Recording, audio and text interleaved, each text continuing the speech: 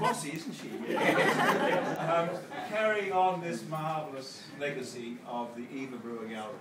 And I knew Eva, I was privileged to know her and share some time with her, and what a remarkable woman she was. A woman who came through many hazards to arrive in this country and sought about contributing in a very enlightened way. She loved art, and she loved the art of women. And it's only recently that women have come into their own in this country, and you know, it's taken a place alongside the men artists. And it's a fantastic thing. I mean, all of you who share the love of women also share the love of women's brains. And for a long time, women's brains were not given their full license. And we thank Nikki for carrying on that tradition. And her brain.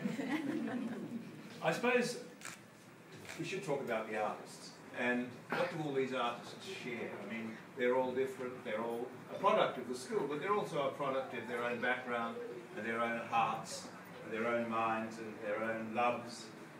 And all of these things make up the artist. The artist doesn't have much choice in what they do. I mean, they are born to do certain things. As my old friend Charlie Blackman said, we all have one picture in us, and we paint it over and again all our lives. And the proof of that, of course, is that you've seen one Rembrandt, you've seen them all, they all have that same feeling. They all do, they all have that same feeling. You can sense that it's a Rembrandt. I mean, you and I could tell fakes. I don't know why all these experts can't. but that quality that artists have of having a driven, obsessive element in their nature. I've seen it so often, people coming in, and the wonderful thing about our little school, and I think this is what distinguishes Ashton's from any other school, is that it is student-driven. We don't have courses as such. You don't go from course to course. You just start drawing, start painting, and you reach a certain level in that, and your tutor will say, well, I think you've mastered classical drawing, cast drawing, and so on. You can go on and do this. It might take you a year. You can hear them, you know, the model artists having a good time with the live model in the next room. You will continue doing skulls and casts. And of course, this is a very ancient tradition. The Ashtons didn't invent that. It was really, it goes back to the Florentines, it goes back to the Renaissance, it goes back to the great French schools, the École des Beaux-Arts in Paris, and so on. We are a very classical, traditional art school, but we're not ashamed to say that.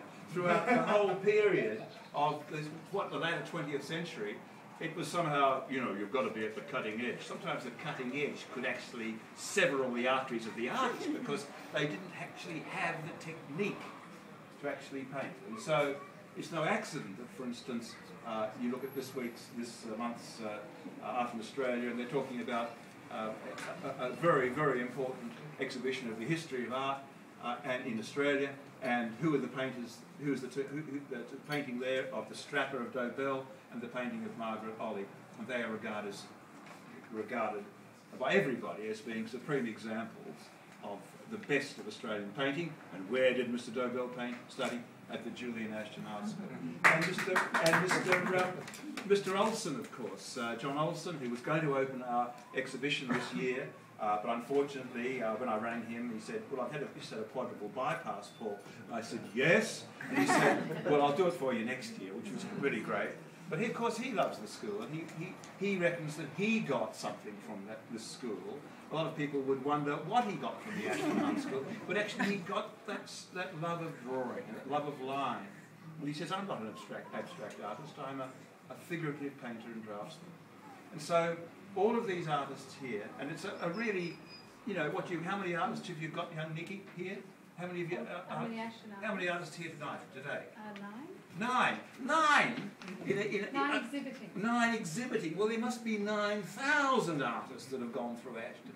And you could fill this gallery 900 times with superb and wonderful and original and unseen works. And as the poet said, full many a flower of full many a pearl of purest ray serene, the dark unfathomed caves of ocean bare, full many a flower is born to blush unseen and waste its sweetness on the desert air. Well, these artists are not wasting their sweetness on the desert air, they are being seen. But I often feel so many people, and of course I'm going to be counting on you, Nikki, now, to actually every so often to be dragging out some more of this 900 artists, unsung, especially the women artists. And this brings me to something very special that this wonderful woman with the blessing of her marvellous husband Bruce has done.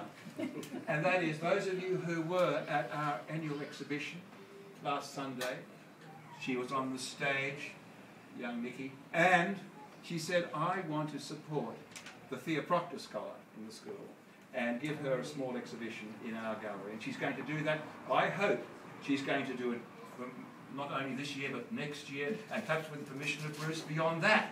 But it's a great thing to be able to have an exhibition in a commercial gallery, which is also an icon. Now, Julian Ashton himself was responsible for the founding of the Macquarie Galleries. Not many people know that, but he was a part of the group that set it up. And we had a long tradition with this school of, you know, being enterprising. And this young woman is carrying on a great tradition. This school carries on a great tradition. And what we have here is the beginning, as they said in the wonderful film, the beginning of, was it Casablanca? This is the beginning of a beautiful friendship. Thank you, and thank you for letting me open your exhibition.